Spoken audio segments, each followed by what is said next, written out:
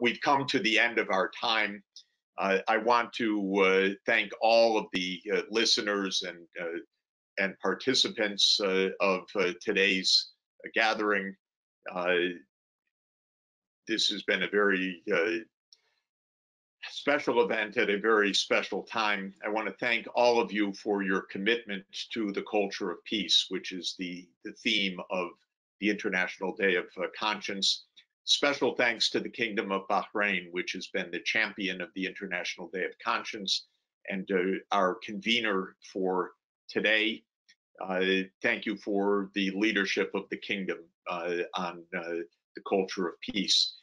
Thank you to this remarkable group of participants. We're just honored and thrilled that you have all been with us. I want to say to people all over the world, please stay safe and secure. Keep your loved ones and family members safe.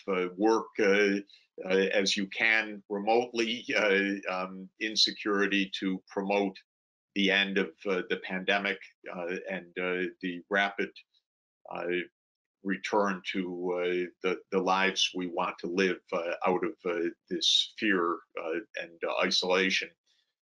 Let's come together from this great challenge and build on it through using this International Day of Conscience to foster an even greater commitment to social justice, to human rights, and to sustainable development. It's been a great honor and joy to be with the people from all over the world on this first ever celebration of the International Day of Conscience. We're going to close with a special video from the Kingdom of Bahrain.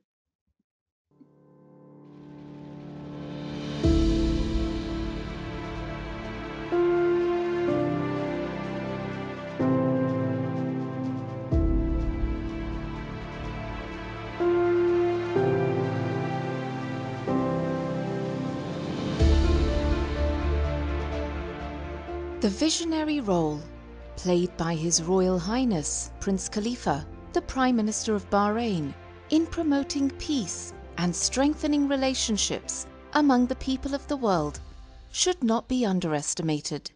It has been the leadership of His Royal Highness that assured that the efforts of Bahrain's government were directed to realizing the highest development goals for its people and focusing their attention in promoting the principles for establishing a movement celebrating a world culture of peace and understanding, an effort irrespective of race, color, or creed, where all people would come together across the globe and work to preserve the right of all to a healthier environment and a secure and peaceful lifestyle.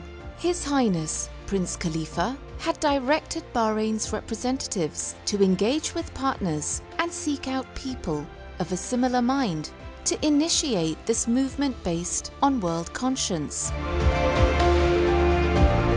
In the initiating message to the United Nations General Assembly, His Royal Highness had stated that there is an urgent need for an occasion on which all people can unite to intensify efforts that preserve the right of all to live in peace and harmony within secure and stable environments. Environments that sustain development and promote human well-being, yet preserve the ability of the planet to support both human and natural life. It was the direct result of these far-sighted efforts that initiated the adoption unanimously by the United Nations of Resolution 73/329 in July 2019. The President of the General Assembly, Ms. Maria Fernanda Espinosa, welcomes the declaration of 5th April as the International Day of Conscience. The PJ welcomes this initiative of the Prime Minister of Bahrain, His Royal Highness Prince Khalifa bin Salman Al Khalifa, supported by member states.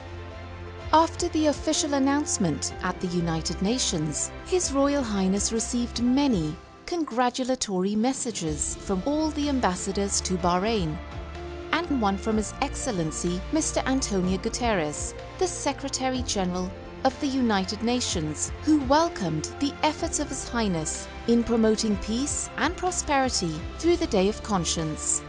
His Highness also briefed all the ambassadors on his expectations for the inaugural celebrations that would reflect and focus world attention and influence the strong will of the people of the world to make world conscience a cornerstone of collective action towards a safer, more peaceful and stable world.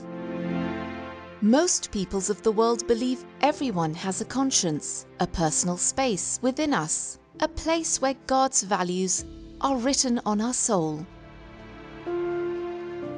I think that the Day of Conscience is a wonderful initiative and something that the world can finally enjoy and look forward to. I think it's wonderful that there are still leaders in the world who care about love and peace, and that we should all shout about it on the day. On the Day of Conscience, do I have to like my sister?